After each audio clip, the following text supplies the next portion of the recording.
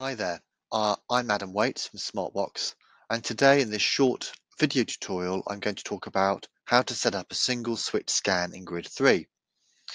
So in this video we're going to cover what a single switch scan is, how to connect your switch dependent on your device or computer, setting up your activation method, looking at the switch advance and select settings in Grid 3, setting up your scanning speed, and we'll touch on some of the further options that are available to explore. So without further ado, let's have a look at the software. So I've moved over to the computer now, and you can see on the screen that Grid 3 is open and that I have Grid Explorer on the screen. And the very first thing I need to do in order to set up my switch is to click on the menu bar anywhere, choose Settings, and then choose Access from the left-hand side, followed by the option that says Switches. So there's a few steps to take here, and the first one is to choose how your switch is connected to your computer. Today I happen to be using a laptop, but typically you might be using a communication device such as a GridPad, and the connection method will change according to that. So you may need some guidance on which connection method to use. If I choose connection, and in this instance I'm using a joystick type switch interface, something called a joy cable. So I've got joystick selected, and I press my switch. If I happen to be using an AAC device, a communication device such as a GridPad, in that list automatically will be the option GridPad switches, and I would select that. So my switch is working, I'm happy with that. If I choose the back button, and the next stage is to set up switch scanning. So already automatically switch scanning is selected as my activation method from the list, and I need to choose the activation button next to that. So there's some default settings already set up in the grid, which is typically to scan a row at a time and then a cell, to automatically advance with a single switch making a selection. So my single switch, which I'm pressing now and highlighting, is my activation or my selection switch, my choosing switch, if you like. The computer is going to do the moving for me. And importantly, when you've got that setting, the computer automatically advancing, is there is a timing element. How long should the computer spend on each row or cell? And currently that's set to 1.5 seconds. I'm just going to take that down a little bit for the purposes of today. And a test grid at the bottom, a test button is helpful. So if I choose test, and we can now see how a switch scan works and check it's being recognized. So I press my switch and the scanning starts. It's scanning a row at a time. I'm going to press my switch. It selects the row, and I press my switch again, and it selects the item in that row. And that's called switch scanning with a row then cells scan. There are some other options here that you can choose. You'd be guided by usually your clinician or advisor here. Depending on what type of grid you're using, you might be introducing a block. If you're using switches for the very first time, and perhaps you're working with a young child, for example, you might have very little on the screen and just want to scan one cell at a time. Okay, but there are some other options here to explore. The other thing that there's an option on here is, instead of automatically advance, if someone has the control, introducing something called hold to advance might be helpful. So I'm going to choose hold to advance, and I'm going to set up my switch 1 to be the switch that I hold, which means typically I would need a second switch to make my choice, to make my selection. But there is an option right at the top of the list here to choose a dwell. Okay, so this works really well if I've got somebody who is able to hold their switch down comfortably.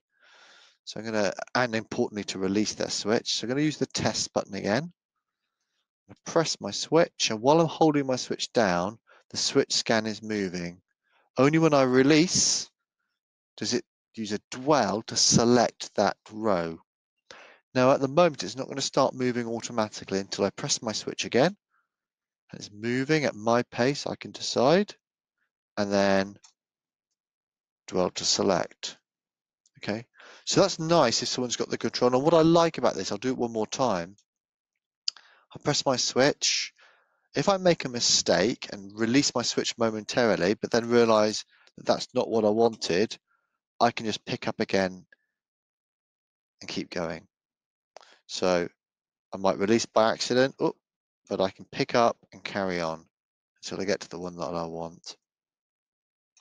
So whilst it needs an element of control, it's a nice activation method. So choose the back button again. I will revert back to automatically advancing. And you'll see now I just need to switch my activate and switch back to switch 1. Just check it's working. So before I show you this working in a real grid set, just a couple of other things to note in terms of further options. There's an option to automatically starting a scan at the beginning of after making a selection. That can be helpful for someone who's a competent user, not having to press a switch to start. There are other options here, but ones to pick out would be the visual highlighting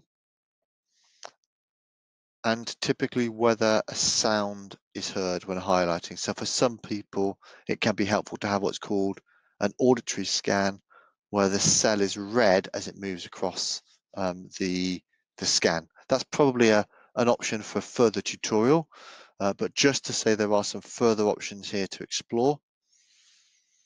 One last thing to note, if I come out of switch scanning, there is an option here that says under configuration that talks about switch presses. Now, if someone's got a slight tremor, for example, there are some helpful options here. So an option here to ignore accidental presses can be helpful. If I turn that on, if I say that I will only accept a firm press, which is more than, in this instance, 0.3 of a second, a brief press, the red is indicating it's being ignored. If I do a nice firm press, I get a selection. So that can be quite a helpful option. The other option can be someone who perseverates on a switch. In other words, they make their selection, but make some follow-on accidental presses. And so in that instance, I turn that option off and the ignore repeat press is on. That would ignore any presses within a length of time after making a successful selection. Okay. The default option here is to accept the action of the switch as you press it, but it can be helpful for other people that the action only kicks into place once they release their switch, but the default is to accept on switch press. So I'm going to take that off. I'm using a 1 second scan. I'm going to click on OK now. We're just going to see that in action. And I'm going to go into a grid set here called Supercore. So again, it's the very first item. Press my switch to start. And you can see I had to make a number of switch presses, one after the other there. So I can write a quick sentence.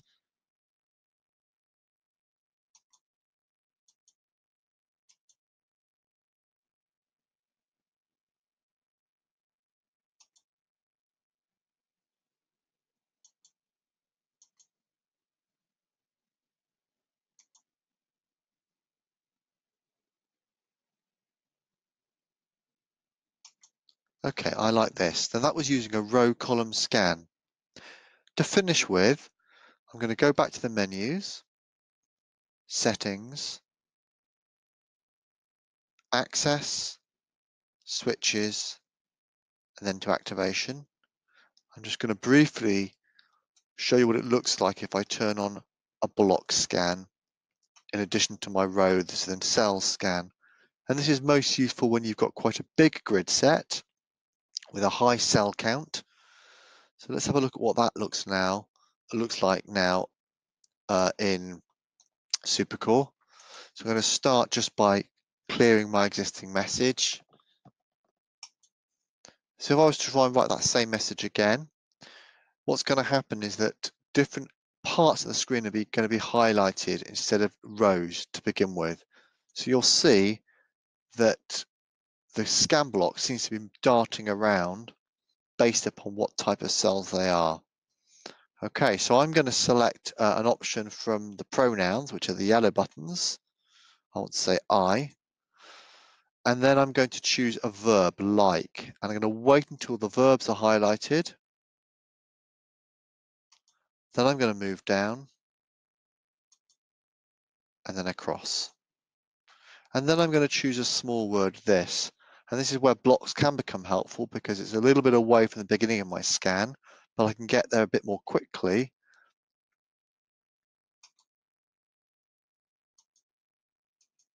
Okay, so that's called a scan block. I've set up some scan blocks on this page.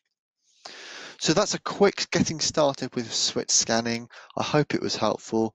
If you need any help at all, don't hesitate to visit our website at thinksmartbox.com, where there's plenty of additional help and some webinars on things like this. And also don't hesitate to contact us or our support team, who are always happy and willing to help with any questions you may have.